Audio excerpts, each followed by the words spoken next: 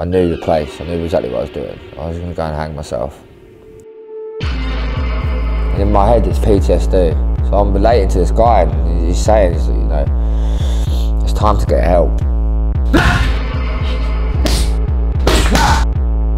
I'm supposed to be all these things, a father, a son, a soldier, but I could never be weak, and that's what got me into that position.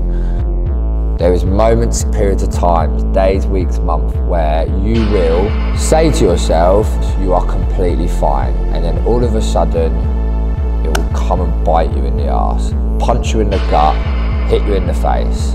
And if I can tell that part of the story, and it can just get someone to talk about how they feel at that exact one moment, the amount of strength that it takes for someone to talk about the fact that they are not coping, that takes more strength.